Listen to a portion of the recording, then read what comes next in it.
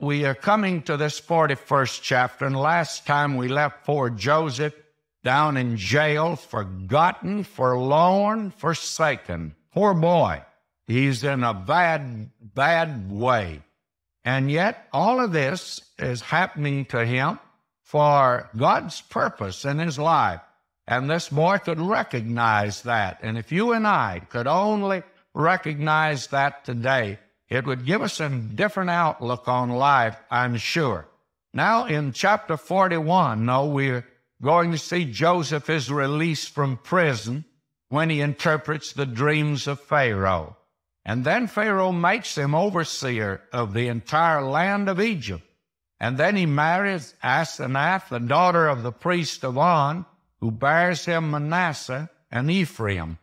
Now, this is a story here from rags to riches. I do not suppose that any Horatio Alger story is more thrilling than this episode in the life of Joseph. And now when we get to this chapter, we can certainly see clearly the hand of God in his life. Now, Joseph was conscious of this in the days of adversity, and it developed in him many virtues which are the fruit of the Spirit. And one of these that we mentioned before is patience. Tribulation or trouble worketh patience. Well, that was demonstrated in the life of Joseph. We find that this boy now is brought into the presence of Pharaoh, the Gentile king, just as later on Daniel is brought in before Nebuchadnezzar, both of them to interpret dreams. Now, what purpose of God now is going to be accomplished by the famine? The famine comes to the world. Anybody say, well, what good could there be in that? Well, there's good in it, friend. God accomplished a very real purpose, and that was to get that family out of the land of Canaan down in Egypt and place them in the land of Goshen. That's one of the things. And I'm sure that in the lives of other people of that day, the hand of God was evident. And I think this is a chapter that you ought to read rather carefully, chapter 41 of Genesis, and note in the many ways in which Joseph is actually like the Lord Jesus Christ. Now, we're going to be making that comparison from time to time. We won't have time, I'm sure, to do it today, but it certainly is something to recognize here and something for us to pay attention to. Now, poor Joseph, we left him in jail last time, forgotten. Let's see what takes place. And it came to pass after these things that the butler of the king of Egypt and his baker had offended their lord, the king of Egypt. Now that is back in chapter 40. And you remember the butler was put in jail. Then Joseph interpreted their dreams, for the baker wasn't good. He was taken out and hanged. But the butler was restored to his position, and Joseph had begged him to remember him, and he hadn't. Now, chapter 41, verse 1, it came to pass at the end of 2 full years that Pharaoh dreamed, and behold, he stood by the river. Now, here is the dream of Pharaoh, and he dreams by the river. And it's, remember, 2 years after the last chapter, which means Joseph has spent 2 years almost in solitary, just waiting there for something to happen, and so far it hadn't happened. Now Pharaoh has a dream, and behold, there came up out of the river 7 well-favored kine and fat-fleshed, and they fed in a meadow. And behold, 7 other kine came up after them out of the river, ill-favored and lean-fleshed, and stood by the other kine upon the brink of the river. Kine are cows, and that's what we're talking now about, cattle. There were 7 that were very well fed, fine-looking cattle, and the others, they were really skinny cattle. They certainly were not very well fed. And Pharaoh woke up, and what did it mean? He didn't have the interpretation, but nobody could help him that day, and so the very next night, verse 5 now, And he slept and dreamed the second time. And behold, 7 ears of corn came up upon one stalk, rank and good. By the way, that's a whole lot of corn on one stalk, too. The section of the country I came from, if you got 2 ears, you'd be doing well. And here, why, there's 7. Now, verse 6, and behold, 7 thin ears, and blasted with the east wind sprung up after them. And this would be more like it. In my country, only wouldn't be 7. There'd be 2 pretty thin-looking ears. Verse 7 now, and the 7 thin ears devoured the 7 rank and full ears. And Pharaoh awoke, and behold, was a dream.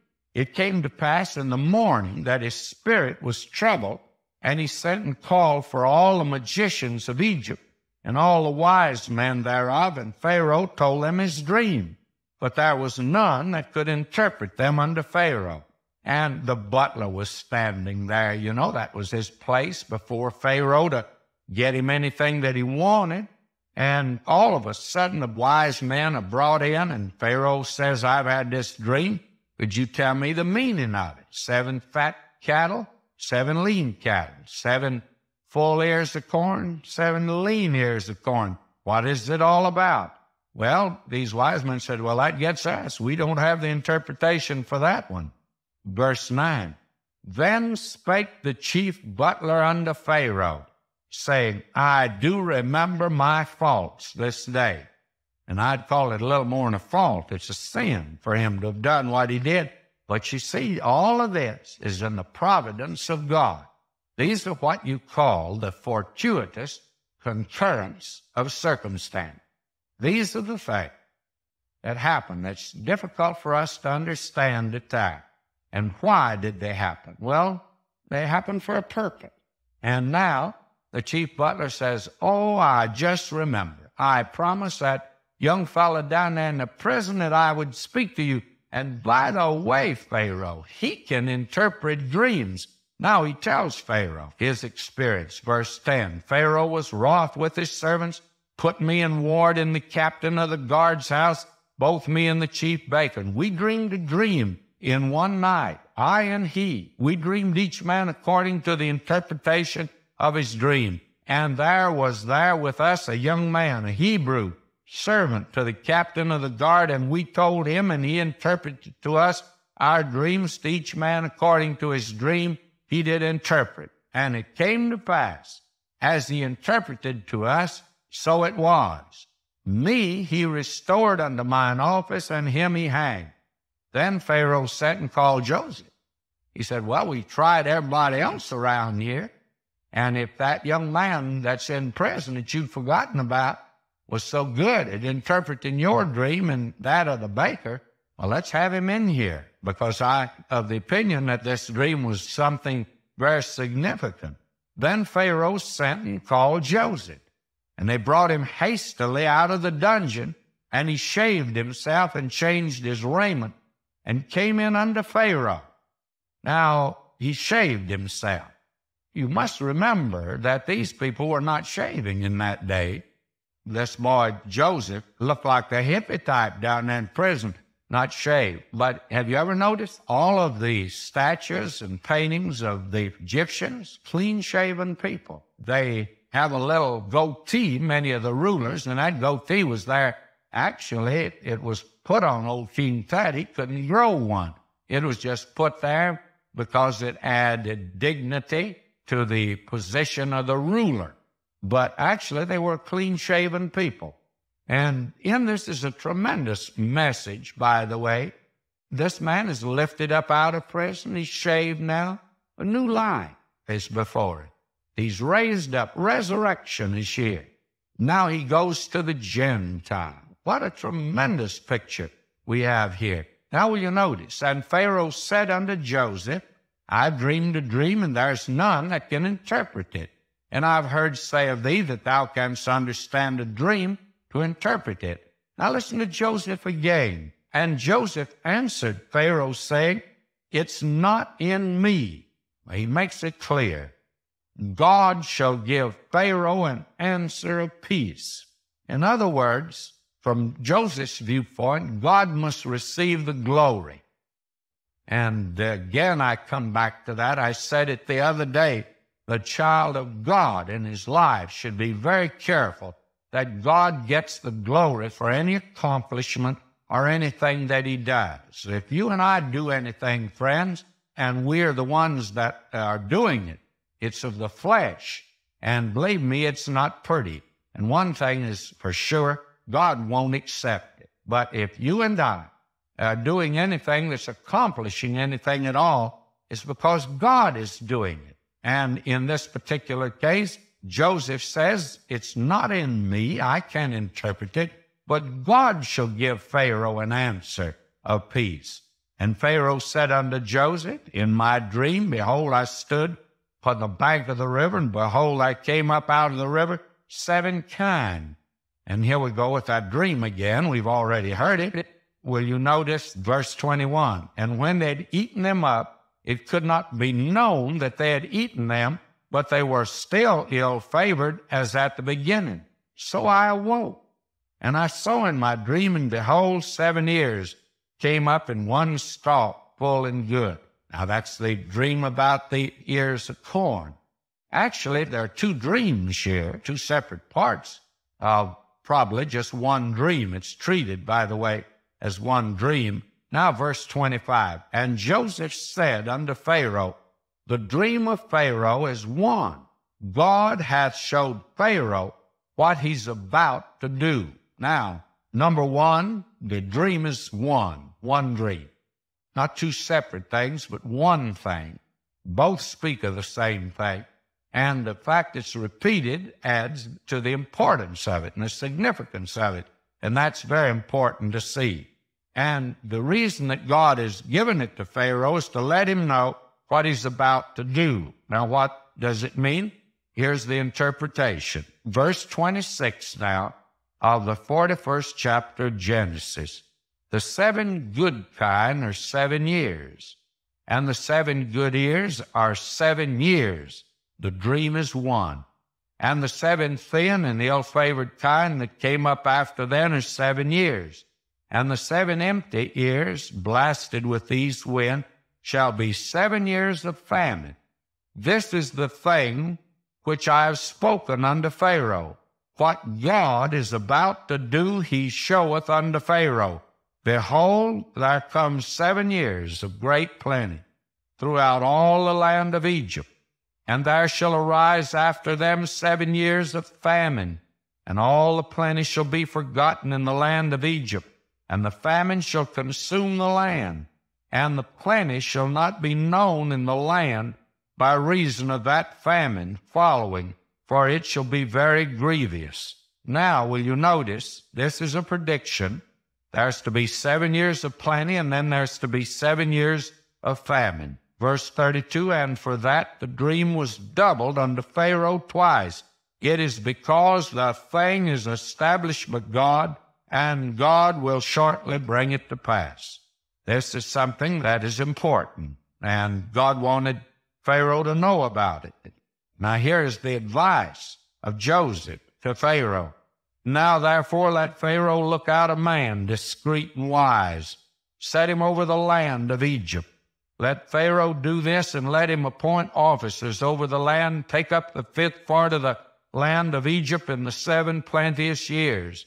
Let them gather all the food of those good years that come, lay up corn under the hand of Pharaoh, and let them keep food in the cities. In other words, Pharaoh's going to get all the surplus now. It'll be at 7 years of plenty, and all of that is to be stored. That is at least the advice of Joseph. And that food shall be for store to the land against the 7 years of famine, which shall be in the land of Egypt, that the land perish not through the famine. And the thing was good in the eyes of Pharaoh, and in the eyes of all his servants. And Pharaoh said unto his servants, can we find such a one, as this is a man in whom the Spirit of God is? And Pharaoh said unto Joseph, forasmuch as God hath showed thee all this, there is none so discreet and wise as thou art. Thou shalt be over my house, and according Under thy word shall all my people be ruled. Only in the throne will I be greater than thou. And Pharaoh said unto Joseph, See, I have set thee over all the land of Egypt. Now, notice this and the significance of it. To begin with, this boy had been in the back of the prison, forgotten, forsaken, forlorn.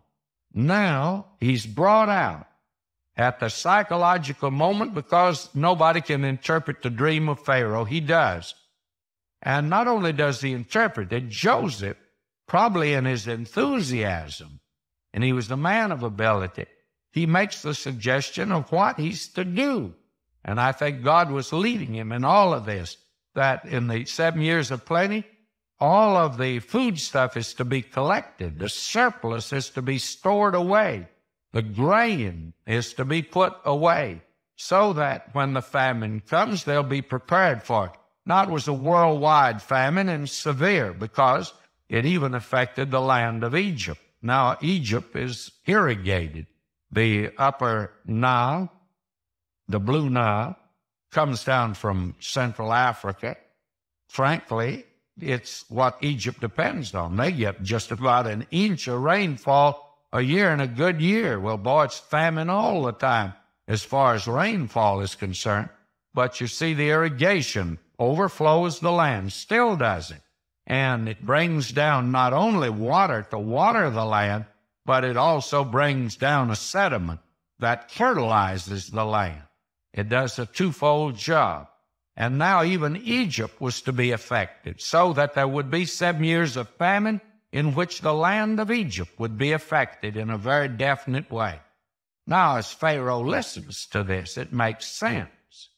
It's too bad that sometimes in the past we haven't had men in our government that had some sense of the future, of what was coming, and no preparation for different things that have come. Our foreign policy, ever since before World War II, even from the days of when Hitler arose, has been more or less of just a stopgap program.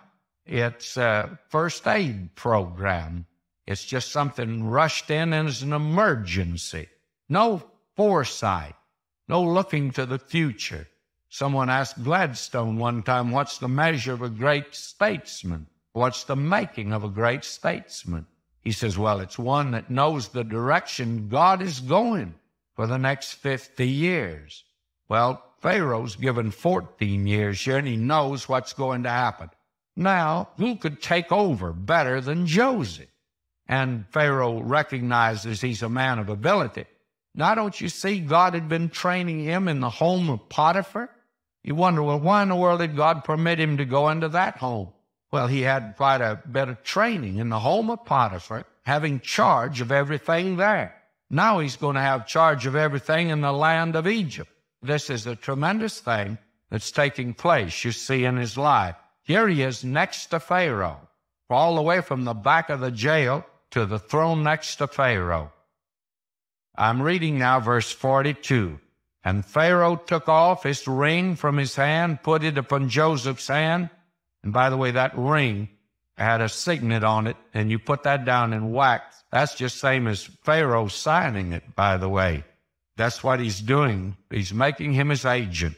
And he put upon Joseph's hand and arrayed him in vestures of fine linen, put a gold chain about his neck, and he made him to ride in the second chariot which he had. And they cried before him, bow the knee, and he made him ruler over all the land of Egypt. And Pharaoh said unto Joseph, I am Pharaoh, and without thee shall no man lift up his hand or foot in all the land of Egypt. And Pharaoh called Joseph's name Zaphnath-Paaneah. Now, friends, I like Joe better than I like Zaphnath-Paaneah. That was the name that Pharaoh gave to him. It's a Coptic name which means revealer of secret things. And he also gave him to wife Asenath, the daughter of Potiphar, a priest of On. And Joseph went out over all the land of Egypt, And this man now assumes this tremendous position. Now notice the age of this man, because it's interesting. Joseph was 30 years old when he stood before Pharaoh, king of Egypt. And Joseph went out from the presence of Pharaoh and went throughout the land of Egypt. You see, he'd been in the land of Egypt now 13 years. 2 of those years had been in that prison. That is after the episode with the butler and the baker. So he might have been there a couple of years before. So you see, he'd been in the house of Potiphar for maybe almost 10 years. This gives you some conception of how the time had been divided there in the land of Egypt. May I pick up the thread of our story? Joseph is down in the land of Egypt, and he's had hard luck up to this point. He's now been called in to interpret the dreams of Pharaoh, and he interprets those 2 dreams, tells him there to be 7 years of famine, and there's to be 7 years of plenty to precede it, and that during those years that Pharaoh should gather in all that he can in the granaries of Egypt and prepare for the day that's coming. And so Pharaoh, he hadn't anyone better to put in charge of this than Joseph. And Joseph now becomes what would correspond, I think, to the prime minister of Pharaoh. Someone's apt to say, well, how in the world did this man get into this unique position? And why was it that Pharaoh was so willing to accept him? Well, primarily, number one, God's with him all the way along. We've seen that. The hand of God, by his providence, is leading this man. As Joseph at the conclusion of Genesis says, you meant it for evil, but God meant it for good. It's wonderful to know that. That's number one. But number two, there's also a very practical reason, by the way. And that is that at this particular period in the history of Egypt, there had come to the throne of the pharaohs the Hyksos kings. They were from out in the deserts. They were a Bedouin, nomadic group. And for a period, they came in and took over the throne of Egypt. And they belonged to the same race, the same human stock that Joseph belonged to. Actually, these Hyksos kings found it a little difficult to find in Egypt those that would be loyal and faithful to them. Now, that is one thing that characterized Joseph that we mentioned at the beginning. The fact that this man knew that God was moving in his life, it made him faithful to whomsoever he was attached, faithful to his task, because he knew God was in it, and he was faithful to Pharaoh. So that explains the reason that this man found such a ready reception from Pharaoh at that time. Now, he not only at the very beginning proved his ability, but Pharaoh put this chain, as we saw, about his neck, which gave him the same authority that Pharaoh had, and then gave him for a bride the daughter of the priest of On. Her name was Asenath. Now that means she who is of Neith, and Neith is a goddess of the Egyptians. In other words, she was an idolatress. That's what the name means, but Shakespeare said a rose by any other name smells as sweet, but he didn't call it Romeo and Asenath. Juliet sounded much better. And she evidently comes right out of heathenism. She is a Gentile bride for Joseph. And by the way, there's a parallel, is there not? We've said this man's more like the Lord Jesus, parallels him. The Lord Jesus is calling out of the world a Gentile bride today. That's the church. And Joseph had a Gentile bride. Now we're told in verse 46, and Joseph was 30 years old when he stood before Pharaoh, king of Egypt. Now mark that down. He began his ministry when he was 30 years old. And I'm of the opinion you've already thought of the parallel to the Lord Jesus. He began his ministry when he was 30 years of age. And so Joseph took up his work yonder in Egypt. And Joseph went out from the presence of Pharaoh and went throughout all the land of Egypt. Now, what is he doing? Well, during these 7 years of plenty, why, he's gathering the grain in, gathering all the produce of the land, because these are years of great abundance. And in the 7 plenteous years, the earth brought forth by handfuls. In other words, there was a great harvest, a great abundance during those years. You'll recall that after World War II, we began to accumulate in this country a great surplus. It created a real farm problem. If you rode the trains in those days, especially through Kansas and Missouri, Iowa, you'd pass bin after bin, silo after silo, literally hundreds, thousands of them, filled with grain that the government had stored. A great many people said it was rather foolish to store that up. Now, if you go through that country today, you don't see that. You know what has happened? We've been sending it to the needy countries, and right now, we don't have enough to feed the starving millions of the world. Someone has said that 100 million people are going to starve. And somebody says, well, why not send them something? Well, the reason is we don't have enough now. That surplus is pretty much used up. And so 100 million are going to starve. Our problem is, which 100 million is it going to be that we'll let starve in the next decade? Well, I don't know. But the important thing for us to note here is, during these 7 years of plenty, and this seems to be the way the earth produces, especially since the curse of sin is upon it, 7 years of plenty, and then there are 7 years of famine that came. Now, he's gathering together the grain. Notice verse 48. He gathered up all the food of the 7 years which were in the land of Egypt and laid up the food in the cities. See a good distribution, by the way. During the Depression, they were in lines to soup kitchens in Chicago and New York. You are old enough to remember, I know as a boy I was in Chicago, and those lines block long, fellas, young men in those lines. And they wanted something, some selling apples. Out yonder, stored up.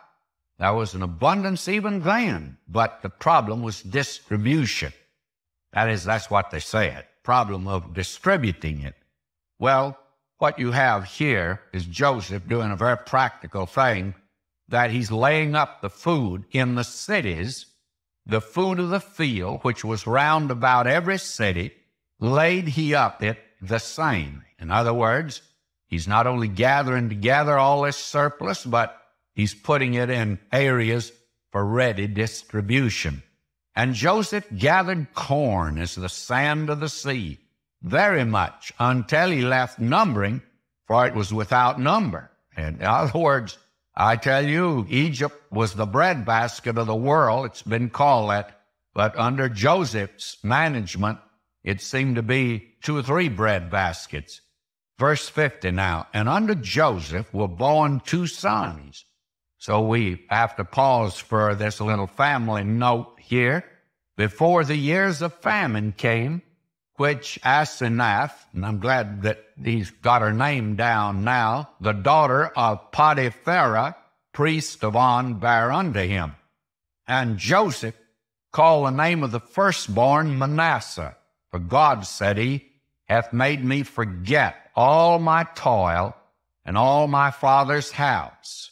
If you want to know, a good name would be amnesia. But he made me forget. He was so busy down there, so much involved, that he forgot about his father's house. And he'd been a homesick boy at first, but he's not anymore. Did you notice that, I called attention to it last time, that it mentions the fact that he shaved. He arrayed himself. You say that's not a very important thing. Only the Gillette company might be interested in that. Well, he shaved himself because the Hebrews wore long beards. And now that speaks to me of resurrection, because he lays aside the old life, and now he begins the new life. Now, and keep that in mind. He looks like an Egyptian from now on. He dresses like an Egyptian. He talks like an Egyptian. He says, God's made me forget. So his name is Manasseh, and you can call him Amnesia if you want to. And the name of the second called he Ephraim, for God hath caused me to be fruitful in the land of my affliction. He's fruitful. And I've given these two boys two names, Manasseh, Amnesia, and Ephraim, that means fruitful, Ambrosia. Here we have amnesia and ambrosia, if you want the English of it. Somebody says, well, that sure is free translating. It sure is, friends.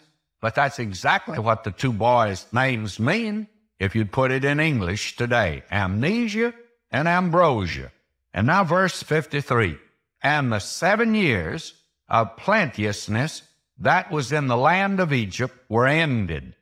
Now, this takes you through the 7 years of the plenty. Now, how old is Joseph now? 37 years old. Keep that in mind, because I'm coming to something down here in just a few moments when we get into the next chapter. And the 7 years of dearth began to come, according as Joseph had said, and the dearth was in all lands, but in all the land of Egypt there was bread. And when all the land of Egypt was famished, the people cried to Pharaoh for bread. And Pharaoh said unto all the Egyptians, Go unto Joseph, what he saith to you do. He was the one that had the bread. And again, I have to call attention to the parallel. The Lord Jesus said, I'm the bread of life. And notice verse 56, and the famine was over all the face of the earth.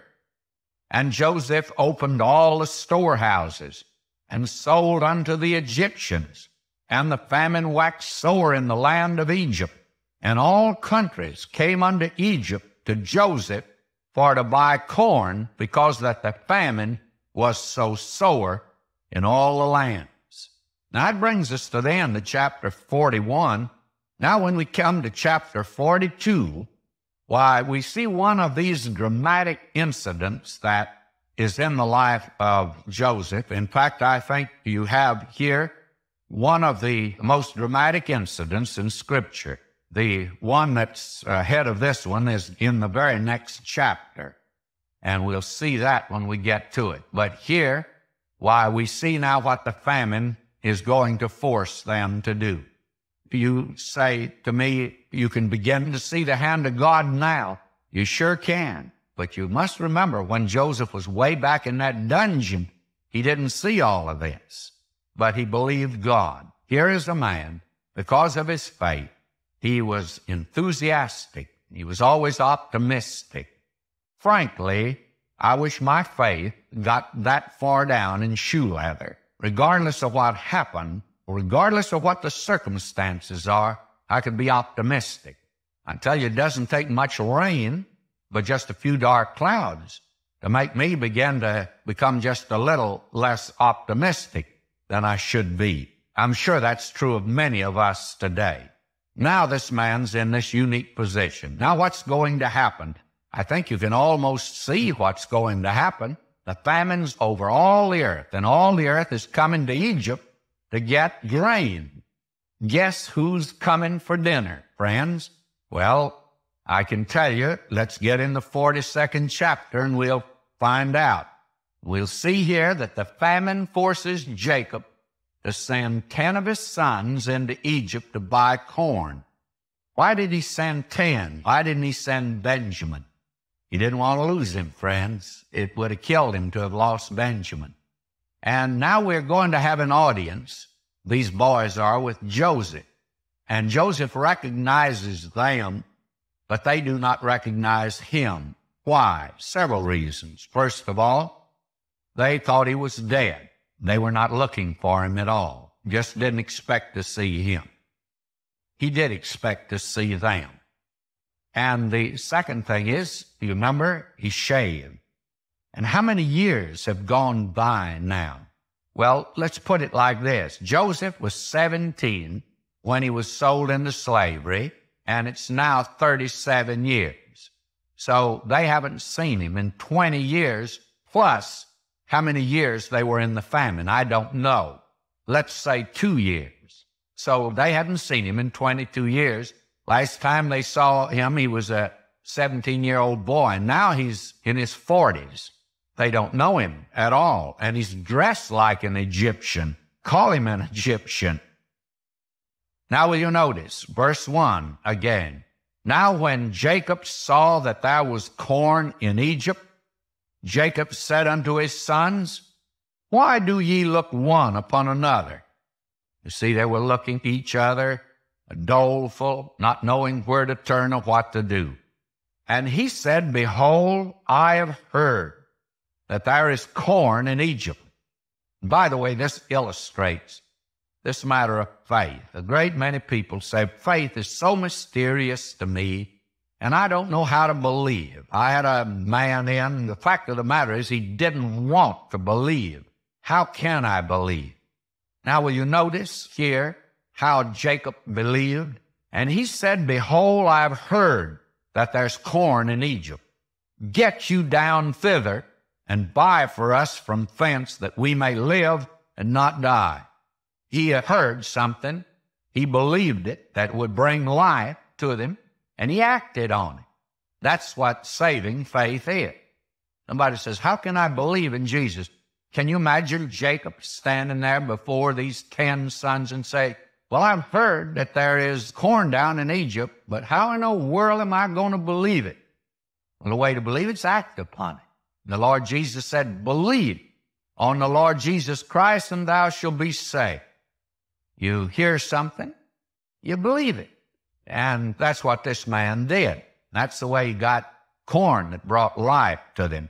That's the way we get eternal life, is through faith in Christ. Now notice, and Joseph's 10 brethren went down to buy corn in Egypt. But Benjamin, Joseph's brother, Jacob sent not with his brethren, for he said, Lest peradventure mischief befall him. Well, suppose mischief befalls the other 10 boys. Well, they're older to begin with, and if you want to know the truth, wouldn't have hurt him as much to have lost one of them. Now will you notice, he keeps Benjamin with him, but he doesn't keep the others. He sends all 10 of the others. Notice verse 5 now. And the sons of Israel came to buy corn among those that came, for the famine was in the land of Canaan. Now we come to this dramatic moment. Will you notice it? And Joseph was the governor over the land, and he it was that sold to all the people of the land. And Joseph's brethren came and bowed down themselves before him with their faces to the earth. Now Joseph has been watching for them. He knew they have to come. And there have been delegations there from all over the inhabited earth of that day. The famine was worldwide. And so he watches. Then lo and behold, here come 10 boys, 10 young men. And they all bowed down before him and got right down on their faces before Joseph. Joseph looks at those boys. He knows them. You wonder what he thought of. By the way, what do you think of? Remember the dream he had? When he said that your sheep will bow to my sheep? Well, here it's taken place. They're all down on their faces. Now verse 7, and Joseph saw his brethren, and he knew them. And the minute he did, believe me, he treated them rough. Why? Testing them. And you'll find out he's going to test them all the way through. But he made himself strange unto them, and spake roughly unto them. And he said unto them, Whence come ye? And they said, From the land of Canaan, to buy food. Notice his penetrating questions. And Joseph knew his brethren, but they knew not him. And Joseph remembered the dreams which he dreamed of them, and said unto them, You're spies, to see the nakedness of the land you're come. And they said unto him, Nay, my Lord, but to buy food are thy servants come. We are all one man's sons. We're true men. Thy servants are no spies. And he said unto them, believe me, Joseph is pouring it on. He says to them, nay, but to see the nakedness of the land ye're come. And they said, thy servants are 12 brethren, the sons of one man in the land of Canaan. Behold, the youngest is this day with our father, and one is not. But he happened to be the one is not. He's right there before them. May I say, this is quite a dramatic moment, is it not?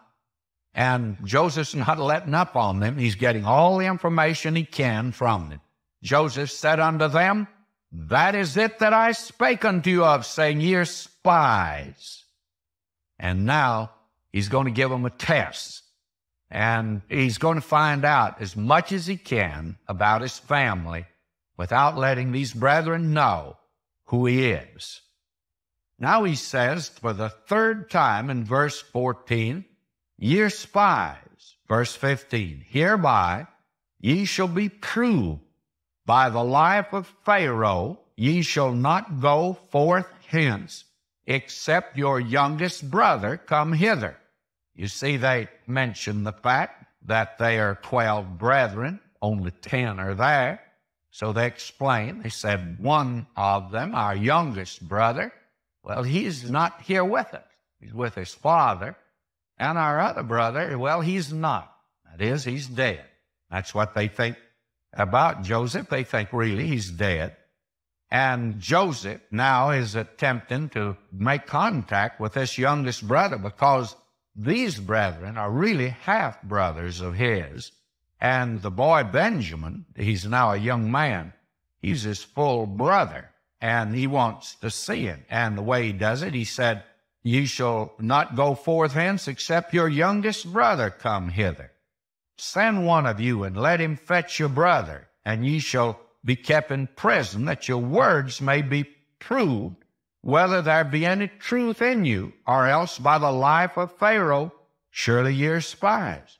And he put them all together into ward 3 days. He locked them up in the town Bastille. And these brethren, I tell you, it looks bad for them now. And they wonder. Verse 18, and Joseph said unto them the third day, this do and live, for I fear God. Now, if there was anything that would have given any inkling of an idea of who he was, this was it. He says, I fear God. Now, there were people in that day, and I couldn't prove this. My life depended on it. But there were many people in that day that apparently knew God, that they knew the way to God by sacrifice.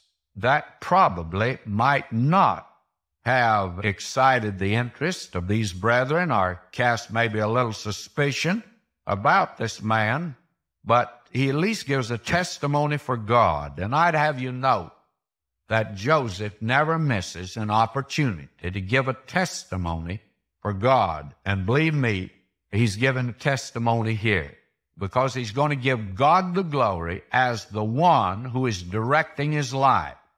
I would have thought this might have caused the brothers to suspect who he might be. It might also have encouraged them in believing that they'd be treated justly at his hand. And apparently this made no impression on them. It doesn't look as if it did. Now he says to them, though, verse 19, if ye be true men, let one of your brethren be bound in the house of your prison. Go ye, carry corn for the famine of your houses, but bring your youngest brother unto me, so shall your words be verified, and ye shall not die. And they did so. Now, the thing is that these men, and that's what they are, some of them, I suppose, 50-some-odd years old, these men now find themselves in a real predicament. But they are being dealt with by one that fears God, but they are afraid because they don't know what he's going to do. So he has put down this sort of a proposition. He said, and it's on the pretext that he's testing them to see whether they be true men. He says, now you leave one of your brethren here, and then you bring your younger brother next time, or just don't come back. That's all. He said, that is the way I'm going to verify whether you're telling me the truth or not. Now, will you notice? They said one to another, we are verily guilty concerning our brother, in that we saw the anguish of his soul when he besought us, and we would not hear. Therefore is this distress come upon us. So that what's taking place here is quite interesting. They're speaking in Hebrew, and Joseph, he understands him. But Joseph has been speaking to them through an interpreter. He didn't have to, but he did it because he is keeping up before them the fact that he's an Egyptian. And they do not think he understands. And when they are talking this over, Joseph hears them, actually, which is really a confession almost. Verse 22 now I'm reading. And Reuben answered them, saying, spake I not unto you, saying, do not sin against the child, and ye would not hear. Therefore, behold, also his blood is required. Now they feel like what's happening to them is revenge, or the vengeance of God upon them for the way they treated Joseph. And verse 23, and they knew not that Joseph understood them, for he spake unto them by an interpreter. And he turned himself about from them and wept, and returned to them again and communed with them, and took from them Simeon and bound him before their eyes. Now the thing that happened was this. Joseph heard them, and he heard them how they now are repentant. They really are. They say, this thing is coming upon us because of the evil that we did to our brother Joseph. And now Joseph hears every bit of it. And Joseph is moved toward them now. Really, he'd love to have walked up to them and thrown his arm around each one of them and welcomed them and called him my brother. But dares not do it because he'd never get Benjamin down there now, and he wants to test them further. And we're going to see that a real test is coming up. Now they are going to leave one. They left Simeon. Joseph, when he was so moved, he had to go aside and wept. And then he washed his face and got rid of the tears, and he came in as if nothing had happened, you see. But he just couldn't refrain from weeping. So emotionally charged was he at this time. Now they leave Simeon, and you ask me why. I want to let you in on something. Don't tell anybody. I don't know. I don't know why they left Simeon, why they didn't leave some other one. And frankly, if they had left any one of the 10, I'd still have said, I don't know why they left him. But this is the one that was chosen. I take it that while Joseph was gone, they made a choice, and Joseph accepted it. Now will you notice verse 25. Then Joseph commanded to fill their sacks with corn, and to restore every man's money into his sack, and to give them provision for the way, and thus did he unto them. He just couldn't refrain from not taking money from them at all. They filled their sacks, and the money they'd given him, he just put it back in the sack. And thus did he unto them. And they laded their asses with the corn and departed thence. And as one of them opened his sack to give his ass provender in the inn, he espied his money, for behold, it was in his sack's mouth. He said unto his brethren, my money is restored, and lo, it's even in my sack. And their heart failed them, and they were afraid, saying one to another, what is this that God hath done unto us? Now they recognize, you see, the hand of God in their life, and they feel like it's a judgment from God upon them. Now, who listening in is going to say that this is not a judgment of God upon them? The thing that would ordinarily have been good news and would have been a wonderful thing. Would you mind going down to your, whatever your supermarket is? I was going to call one by name, but it might be just here in Southern California, and you wouldn't know what I was talking about. Well, whatever your supermarket is in the place where you live, suppose you went down there and got your weekend groceries in, that you filled up 2 of these great big carts. And I saw a woman the other day buy that many groceries. And she had about 3 children with her. And I found out in just, I remarked about the groceries. She had more groceries in those 2 carts than were left in the supermarket. And I commented, she said, well, I've got 3 more at home. She had 3 with her and then a husband herself. That was a lot to feed, of course. But suppose you went down, spent $50 at the supermarket, and the bag boy got it all together for you, put it in the carts, and you went out and got in your car, and you found your $50 there at the top of one of the sacks. Would that be bad news to you? Especially when you found out from the grocer it was just a little gift from him to you. Well, may I say to you, ordinarily that'd be good news. In fact, that would be something that would be very encouraging. But it wasn't for these boys. They already feel like they're in hot water with this hard-boiled ruler down there in Egypt that's made it so difficult for them.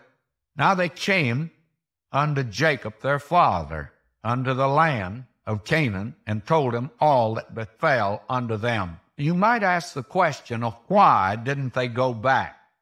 What would you have done under the circumstances? I think they recognized they would have been in really hot water had they gone back. At least they thought they would have been, that this man would then accuse them of stealing the money. They are not taking any chances. They're going on home. And they intend to bring it back when they come back again because they felt like they'd be returning if the famine continued, and it was to continue. Now we read in verse 29, and they came unto Jacob their father unto the land of Canaan, and told him all that befell unto them, saying, the man who is the Lord of the land, he spake roughly to us, and took us for spies of the country. And we said unto him, we are true men, we are no spies. We be 12 brethren, sons of our father. One is not, and the youngest is this day with our father in the land of Canaan. And the man, the Lord of the country, said unto us, hereby shall I know that ye are true men. Leave one of your brethren here with me, and take food for the famine of your households, and be gone. And bring your youngest brother unto me, then shall I know that ye are no spies, but that ye are true men. So will I deliver you, your brother, and ye shall traffic in the land. Now remember, they've left Simeon down there in that land. And it came to pass, as they emptied their sacks, that behold, every man's bundle of money was in his sack. And when both they and their father saw the bundles of money, they were afraid, and rightly so. They felt like that this was a trick, of course. And Jacob their father said unto them, me have ye bereaved of my children. Joseph is not, and Simeon is not, and ye will take Benjamin away. All these things are against me. Poor old Jacob. He's not the cocky individual we once knew. He's not quite yet the man of faith. We'll see a little later, but he's growing. And he's not bragging now, but he's very pessimistic. All these things are against me. His son Joseph would not have said this, but this man did. Paul's going to say it even in a different way too. Paul's going to say all things work together for good to them that love God. He's going to say, being confident of this very thing, that he which hath begun a good work in you will perform it until the day of Jesus Christ. Now Reuben spake unto his father, saying, slay my 2 sons if I bring him not to thee. Deliver him into my hand, and I will bring him to thee again. And he said, my son shall not go down with you, for his brother is dead, and he is left alone. If mischief befall him by the way in the which ye go, then shall ye bring down my gray hairs with sorrow to the grave. Now, this man, Jacob's life was wrapped up in the life of this boy Benjamin. You see, Joseph was his favorite. He was the firstborn of his lovely Rachel. And now Joseph is gone. That was a heartbreak to him. And now here is the chance that he may lose this other son of Rachel. And he says, if this takes place, I'll die. And very candidly, he would have. His life was absolutely tied up in the life of this boy, Benjamin. He's the son of my right hand. He's my walking stick. I lean on him. And that's what he had been doing. And now he's to be taken from me. Well, Jacob says, I'm not going to let him go down. Well, poor Simeon is down there cooling his heels in jail. That's what he's doing. And Jacob says, I'm not going to let Benjamin go.